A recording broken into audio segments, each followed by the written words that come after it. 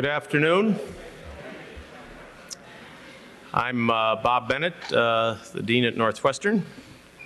It's my very great pleasure to welcome you to this Federalist Society Symposium on Originalism, Democracy, and the Constitution.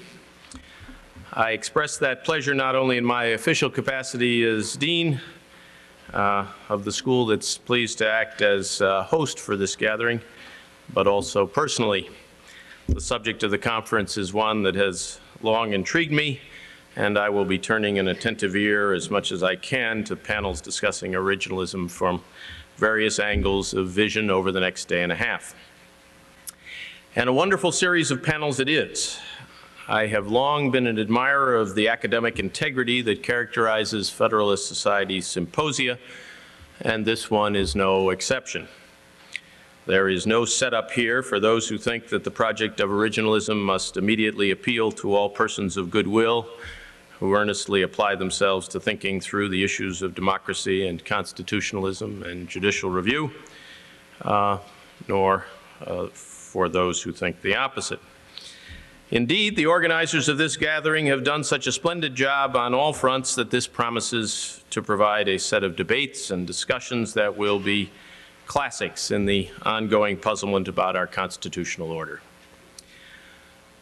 Let me now turn the platform over to a young man who, in addition recently to getting engaged to be married, my wife might say that even Ray Charles could have seen that coming, is rapidly becoming as important to the Northwestern Law School community as he has long been to the Federalist Society. The man some suspect is James Madison plunked down in the late 20th century America, Steve Calabresi.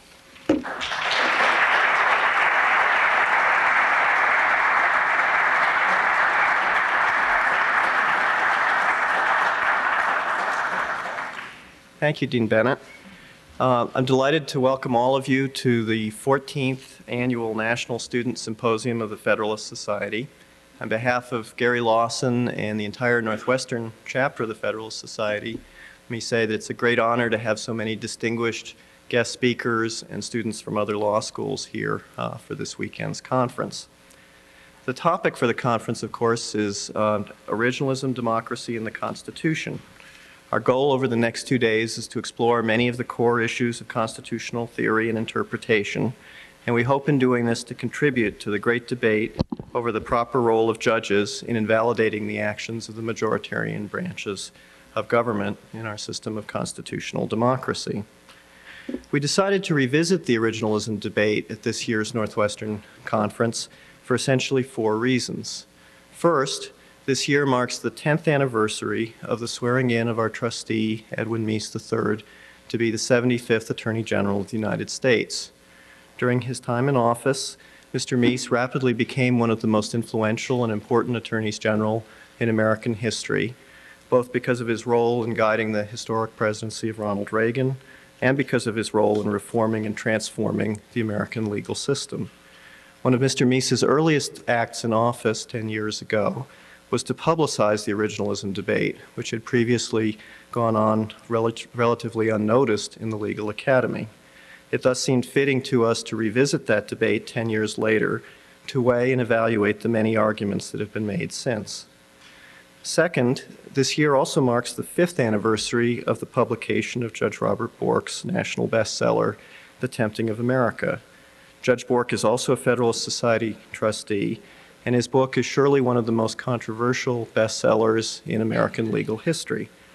Given the evident gap between the popular and the academic reactions to the book, it seemed appropriate to us to revisit the issues raised by the book and to discuss the merits of many and arguments made in many of the reviews.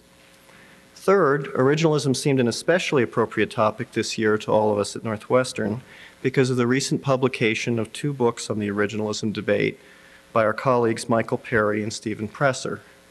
Michael Perry's new book, The Constitution and the Courts, Law or Politics, inspired and challenged all of us with its thoughtful analysis of and response to the many arguments made in the originalism debate. We are deeply indebted to Professor Perry for his help in organizing this symposium, and we wish to note that a number of our panel topics are deliberately modeled on the organization of and chapter headings of his recent book. Professor Stephen Presser's new book, Recapturing the Constitution, Race, Religion, and Abortion Reconsidered, makes a powerful originalist case against much of the modern work product of the U.S. Supreme Court. Whereas Professor Perry thinks that that work product can be defended on originalist grounds, Professor Presser finds it deficient. Professors Presser's and Perry's differing originalist arguments should prove highly enlightening to the discussion of the originalist debate this weekend. Fourth and finally, holding a conference on originalism seemed vital to all of us here at Northwestern because we are proud to be the home of the original originalist, Raoul Berger, of the Northwestern class of 1935. Raoul Berger's critiques of judicial activism in government budgetary and in countless law review articles over the years helped to give rise to the public originalism debate, and it thus seemed fitting that a conference on originalism should be held at his alma mater. I'd like now to say a couple of words about the structure of our panel discussions. The 7 panels that follow all seek to address some of the most common criticisms that are made of originalism. They proceed in general from the abstract and philosophical to the more particular and concrete. We begin this afternoon with 2 panels that address the underlying questions of the desirability and legitimacy of constitutional government. Our first panel takes up the question debated long ago by Thomas Jefferson and James Madison over whether and why one generation ought to be able to bind its successors. In other words, why is it ever legitimate for the dead to rule the living? Originalism, like all other constitutionalist theories, assumes that the dead ought, in some circumstances, to be able to bind the living. We hope the first panel will explore whether that is so, and if so, why the dead should be so empowered. The second panel then considers the normative case for and against constitutional government. Why is it that we think a polity ought to have a constitution? Do the reasons which lead us to embrace constitutionalism generally also lead us to prefer written over unwritten custom-based constitutions? If they do, when and to what degree ought we to embrace originalism in constitutional interpretation? We hope the second panel will shed light on the normative case for constitutionalism and for at least some measure of originalism in constitutional interpretation. The third panel addresses the question, what is originalism?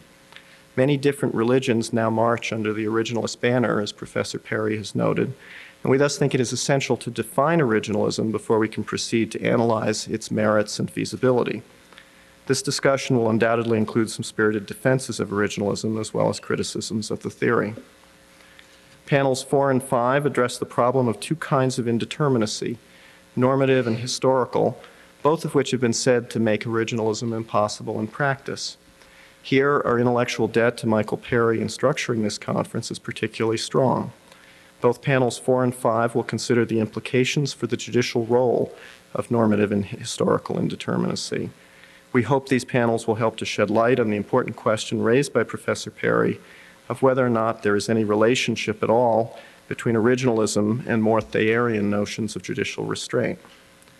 Panel 6 takes up the vital question of the original meaning of the unusually open-ended language of the 14th Amendment. Originalism in American constitutional law would be far less useful as an approach to constitutional decision-making if it could not provide some plausible account of the meaning and significance of the vitally important language of Section 1 of the 14th Amendment. Happily, we think this panel will show that the question of the original meaning of the 14th Amendment is not as difficult to solve as many have hitherto believed. Lastly, the participants on Panel 7 will address the viability of some of the leading alternatives to originalism in constitutional decision-making.